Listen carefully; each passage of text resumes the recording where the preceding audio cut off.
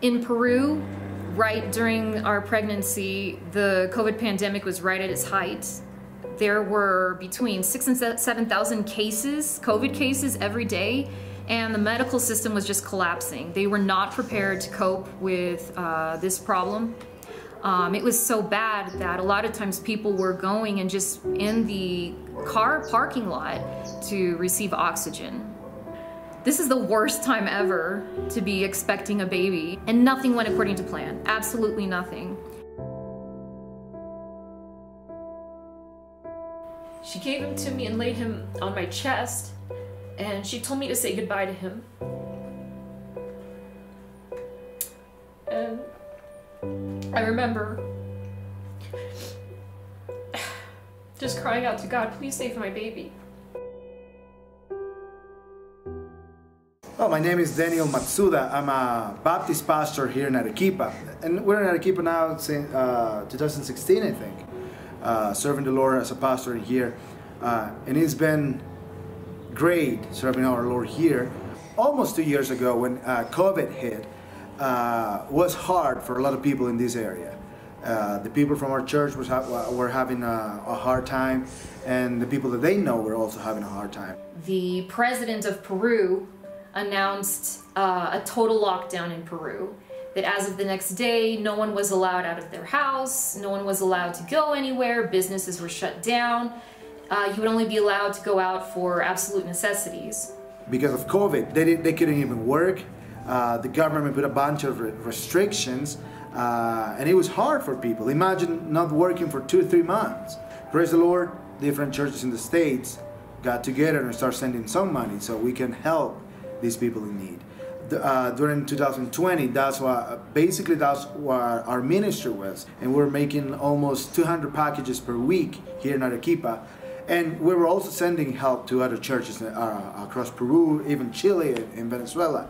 I was getting closer to my 20th week, and at this point we still had not had any ultrasounds, any doctor checkups, zero tests, nothing. And I called a doctor, and she helped me out. She said, I'm going to help you get a clandestine ultrasound. And so we did, and that was actually my first time out of the house since the quarantine started. I had been inside the whole time. And we found out, well, I found out, I was by myself, he wasn't allowed, my husband wasn't allowed in, that the baby was completely healthy. I was right on track. We were 20 weeks along and we were gonna have a little boy. Because of COVID and all the restrictions that were happening, clinics were not wanting there to be natural births. They only wanted to schedule C-sections. And I did not want to have a C-section. Physically, there was no reason for it. I wanted to have a natural birth. As we got closer and closer, and I was talking to my doctor, we came to the decision that we would have a home birth. I had already delivered 2 babies here in Arequipa, and my doctor was wonderful. But this wasn't a decision that we made lightly. I was raised in Peru, and my mother had a home birth in Peru. And my brother was born, but he was having trouble breathing. They had to take him to a hospital, and on the 3rd day he was dead. And instead of bringing my baby brother home, we had to bury him. And that was very, very hard on our family. And I promised myself I would never have a home birth in Peru because of everything that happened. We were running out of choices. In Peru, they have a rule, even when there isn't COVID going on, that the husband is not allowed into the public hospital if his wife is giving birth. And with COVID going on, it's much more so. No one is allowed in or out. In fact, there were already stories that if the mother had tested positive, that at birth they would separate the baby from the mother. As soon as the mother arrived, they would do a COVID test. And we knew that since I had just had COVID at 7 months, in my 7th month of pregnancy, that I would obviously test positive. If either the mother or father tested positive for COVID, they would automatically send the pregnant mother to the COVID hospital of the city. And we did not want that. The healthcare system in this country, especially the public healthcare system, is definitely not the best. And I did not want to have to go through birth without my husband, without my doctor.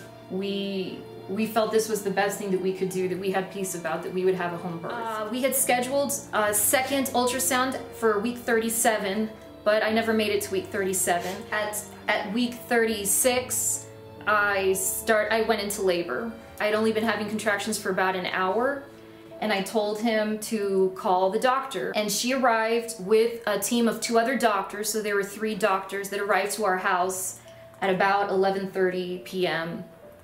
When they arrived, they checked me, and I was dilated 10 centimeters. It was time to push. And I started pushing, but nothing was happening. The baby wasn't coming.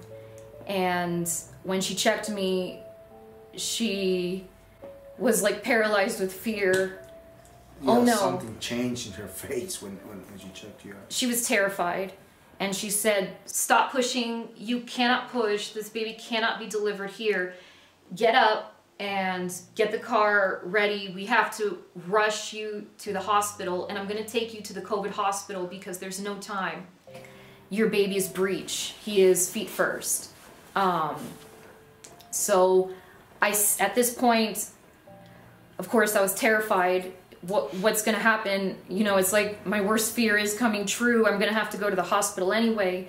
And he's breech. We had no idea he wasn't in the right position. I stood up. And as I stood up, the contractions started coming on so strong that there was no way to control it. There's no way to not push. And I did start pushing, and my son's foot came out. The doctor realized that he was doing the splits. One leg was out and the other leg was sticking straight up. And so my doctor had to reach inside and lead his other leg out. And it turned into a nightmare. It was very, very, very painful. Obviously, there was no pain medication or epidural or anything like that involved. My husband was trying to help put me into several different positions, trying to have gravity help whatever we could to be getting his body out. It was very, very difficult for each little part of his body to come. When it finally got to his shoulders, it was all very hard. Finally, his whole body had been delivered except for his head, and his head could not come out. It was stuck, and he was facing the opposite way. But my doctor, once again, this was very, very urgent. She kept telling me, you have to do whatever you've got to do.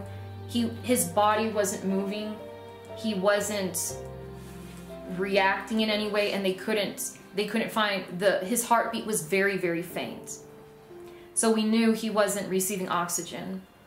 He was obviously in distress. Finally, my doctor managed to put her fingers inside of his mouth and twist him around and pull him out.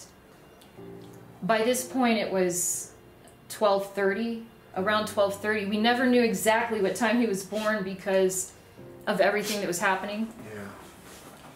And he wasn't responding. He wasn't breathing.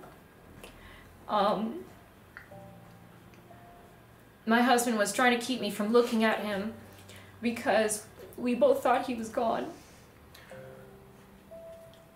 He was just laying there, and he wasn't moving or crying or anything. And the doctor was trying to help him breathe. She was doing the mouth-to-mouth CPR, but there was no response from the baby. I remember at one point they were grabbing him by his feet, and kind of shaking him, and it was that was the most painful, traumatic thing I'd ever been through, but at that point, nothing mattered. All we were praying for and begging God for was let him cry, let him breathe. Several minutes passed and he wasn't breathing, he wasn't reacting. My doctor, she gave him to me and laid him on my chest, and she told me to say goodbye to him. And I remember just crying out to God, please save my baby. And he started breathing. He started breathing very, very faintly. He wasn't crying. He definitely wasn't screaming, but there was a very faint, he was alive.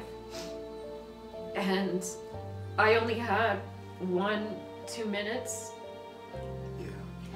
It was just a little bit of time that I talked to my son. I told him how much I loved him and I needed him to be okay. And they then took my husband and 2 of the doctors grabbed him and took him to the car to race him to a hospital. At that point, I stayed behind with one of the doctors. I hadn't even delivered the placenta at this time. And my husband drove like a maniac, racing him to, and once again, my doctor told him to take him to the COVID hospital because they were the most implemented. They had all the latest technology and the best machines. And when they got there, they didn't want to receive him because he wasn't a COVID patient. And my husband... In a sense, I just forced them to do it. We were already there. Where are we going to go now? We're there at the hospital, and there's the baby. He needs help. He needs attention. And our doctors kept telling us, just keep doing it. Keep forcing them. To save my baby's life, I was so persistent. They finally accepted me there. And they walk back in, and I was just standing there, and it was like, what do I do? I'm just standing here doing nothing. Finally, the nurse came and said, whatever happens, we're gonna come to tell you, so you just have to wait. But I came out trying to ask, how is he doing? And they didn't say anything. They said, we cannot tell you right now, you just have to wait. And man, that was, not knowing what's going on with the baby. That's what it was so hard for me, because I was expecting for her to tell me he's okay, he's breathing now, he's in machine, but we cannot tell you now. A few hours later, the same doctor came and he told me, he's stable, but he has to stay in the hospital and there's nothing you can do here. So just go home. And again, I drove back home and I see my wife there laying down, and she asked me, so what's happening? And I didn't have an answer for her. That was very painful. That was very hard for me, because as a man, I want to be in control. And at that point, I was not in control of anything. I was just, I don't know. I lay down beside her and we cried together, we prayed together. And obviously I couldn't sleep that night, and it was hard. The next day they told me to bring a diaper and some of the breast milk. And I was expecting an answer, so how is he?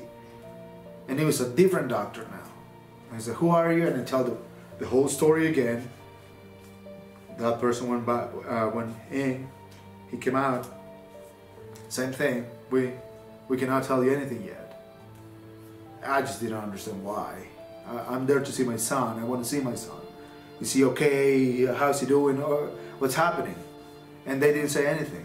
Because of COVID, they won't let anyone to get in to see anything inside.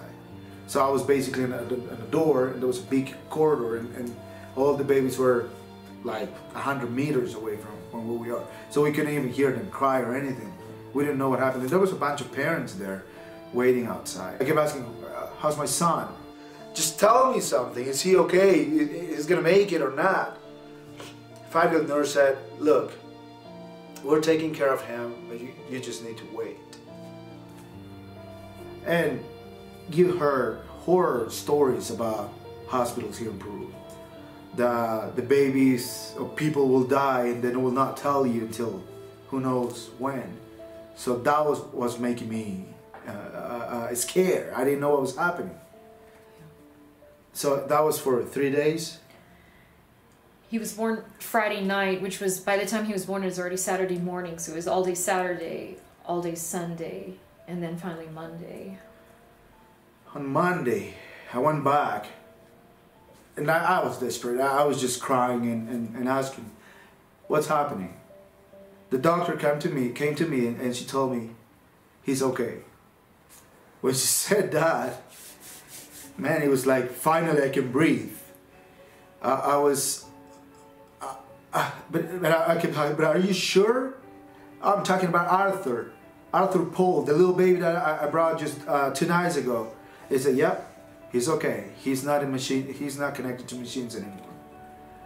And I said, when can I take my baby? And she said, well, you have to wait. That was really early in the morning. I'm gonna call you, she said. I went back home and I'm waiting, and the doctor called me and said, can you come? I said, sure I can. And I said, yeah, your baby is gonna be going home today.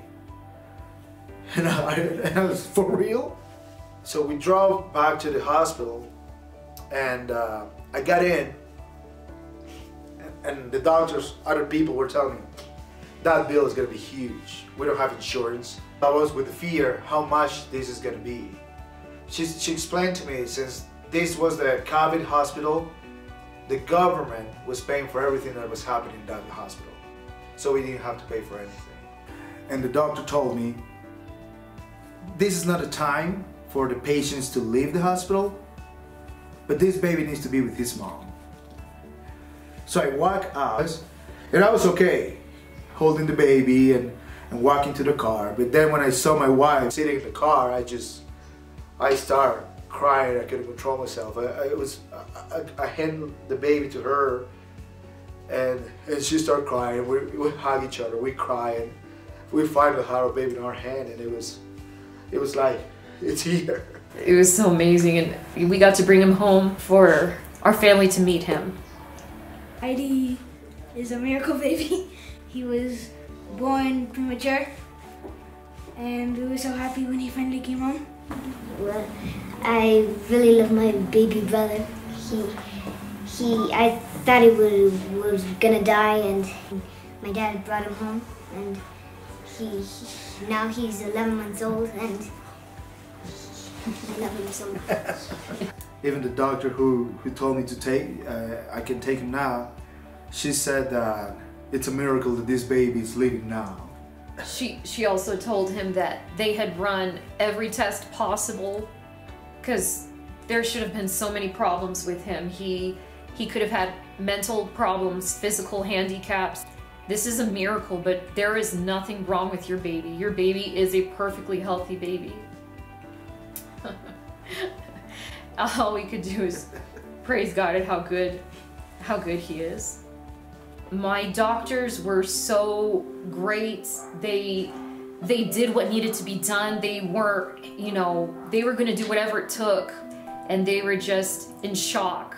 They held the baby and they were just praising God that he was alive, that he was okay, and they said, this is the miracle baby. He gave us the scare of a lifetime. And even that he was born one month earlier. So if he had made it to the full 40 weeks, he would have been much bigger. The way everything worked out was just God and his goodness, and every step of the way he was working on it. Nothing went according to our plan, and I believe that was also God's thing to show me that nothing is my plan but his plan. When we went through everything with our son Arthur, it was like the story of my brother repeating itself. It's made this experience of what I've gone through with my sons so much more amazing, because I know very well how this story could have ended.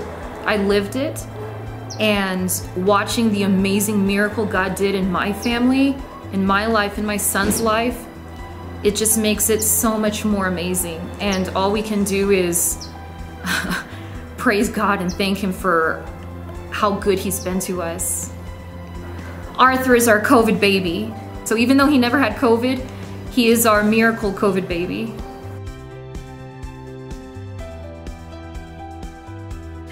Our miracle baby will be 1 year old next month.